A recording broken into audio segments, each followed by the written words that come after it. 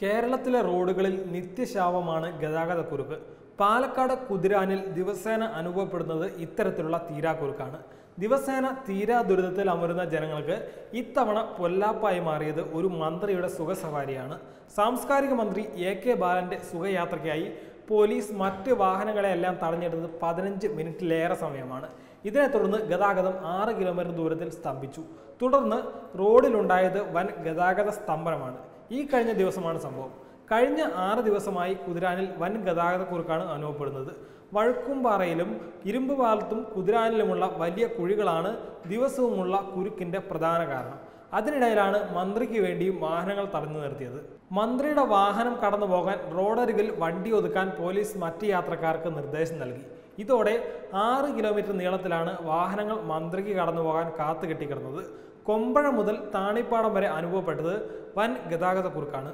ഇതിനിടെ സ്വകാര്യ ബസ്സുകളും ഓട്ടോറിക്ഷകളും കുരുക്കിനിടയിൽ തിക്കിക്കേറിയതും പ്രശ്നമായി. പോലീസ് 2 സ്വകാര്യ ബസ്സുകൾ തടഞ്ഞിടുകയും ചെയ്തു. സ്ത്രീകളും സ്കൂൾ വിദ്യാർത്ഥികളും ഉൾപ്പെടെയുള്ള യാത്രക്കാർ നിറഞ്ഞ വാഹനം 1/4 മണിക്കൂറിലേറെ തടഞ്ഞിട്ടതോടെ നാട്ടുകാർ ബസ്സിൽ നിന്നിറങ്ങി പ്രതിഷേധം തുടങ്ങി. കനത്ത ഗതാഗത കുരുക്കിനിടയിലും മന്ത്രിയുടെ 3 പോലീസ് വാഹനങ്ങൾ ഉൾപ്പെടെയുള്ള വാഹനവ്യൂഹം തടസ്സങ്ങളില്ലാതെ കടന്നുപോയി. പിന്നാലെ പോലീസും യാത്രക്കാരും തമ്മിൽ വാക്കേറ്റമുണ്ടായി. അതോടെ നാട്ടുകാരുടെ പ്രതിഷേധത്തെ തുടർന്ന് പോലീസ് ബസ്സുകൾ പോകാൻ അനുവദിച്ചു. പൊതുജനങ്ങളെ ദുരിതത്തിലാക്കി മന്ത്രിമാരുടെ വാഹനങ്ങൾ കടന്നുപോകാൻ വഴിയൊരുക്കുന്നതിരെ ജനങ്ങളിൽ കടുത്ത അമർഷമുണ്ട്. ജനങ്ങളെ ബുദ്ധിമുട്ടിച്ച് തന്നെ വേണോ ജനപ്രതിനിധികളുടെ സവാരി എന്നും ചോദ്യമുയർന്നിട്ടുണ്ട്. LDF, UDF ഭരണകാലങ്ങളിൽ മന്ത്രിമാരുടെ സുഖസവാരിക്കായി വാഹനങ്ങൾ പിടിച്ചിടുന്നതും ജനങ്ങൾ ദുരിതം അനുഭവിക്കുന്നതും പതിവാണ്. ജനങ്ങളുടെ ദുരിതം കണ്ണിൽപ്പെട്ടിട്ടും സുഖയാത്രയ്ക്കായി വാഹനങ്ങൾ പിടിച്ചിടുന്നത് അവസാനിപ്പിക്കാൻ തയ്യാറില്ലെന്നാണ് മന്ത്രിമാരും പറയുന്നത്.